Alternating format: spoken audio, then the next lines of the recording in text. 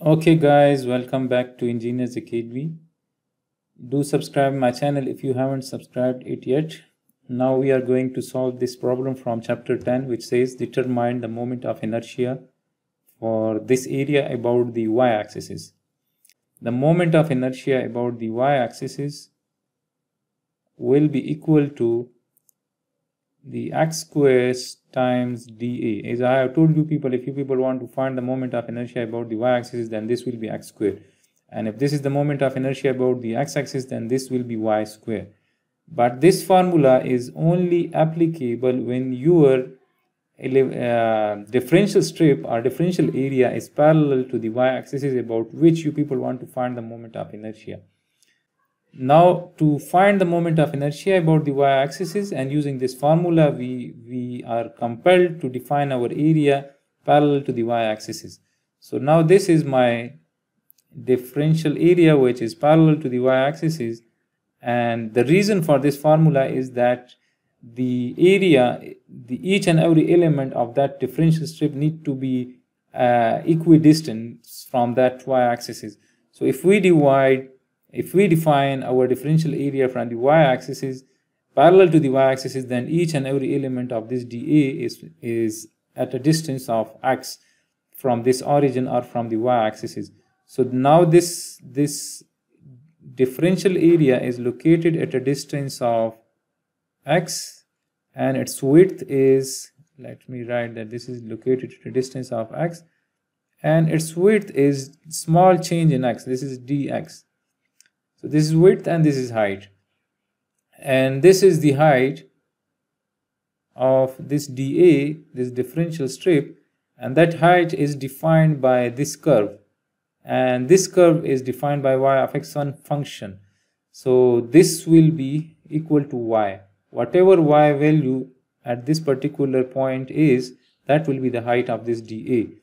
So now we can write that dA will be equal to this width times the height, so that is y times dx, right? So now we can write that this I of y, this is equal to x squares times dA, and dA is y times dx. X squared times dA, this is the moment of inertia of this differential strip about the y-axis. So, and this integration means that we need to add up the moment of inertia of all those differential strips from x equals to 0 until x equals to a. So we have to define multiple areas from x equals to 0 until x equals to a, and then we have to add up the moment of inertia of all those differential strips from x equals to 0 until x equals to a. So that will give us the moment of inertia of this bounded area about the y-axis. So now we have to add up all the moment of inertia from x equals to 0 until x equals to a, since the integration is also with respect to x. So we have to put the limits of x. So the limits of x are from x equals to 0 until x equals to a. So we have to integrate this from x equals to 0 until x equals to a.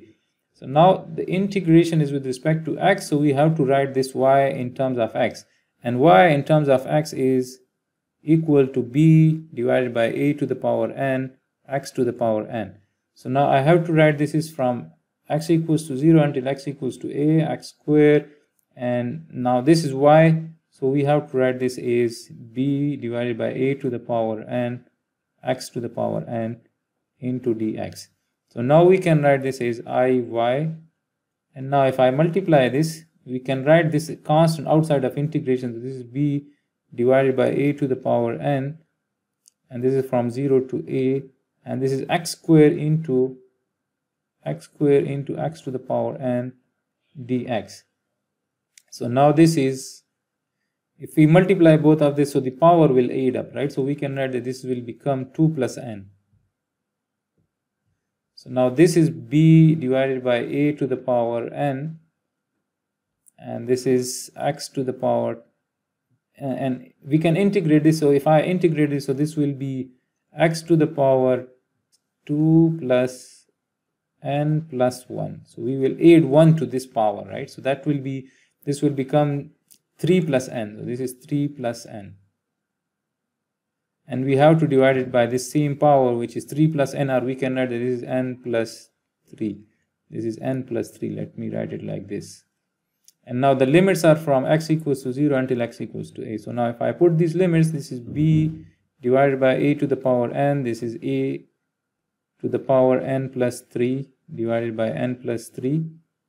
And if we put 0, so everything will become 0. So this will be this term minus 0. So now this is b, and we can split this a. This is a n plus 3. This is equal to a to the power n into a to the power 3. So we can write this as a to the power n into a to the power 3, and this will cancel out. So this will be a to the power 3 into b, a to the power 3 into b divided by n plus 3. So this is the moment of inertia of this given area about the y-axis. So this is the solution of this particular problem. I hope it will help you in your learning.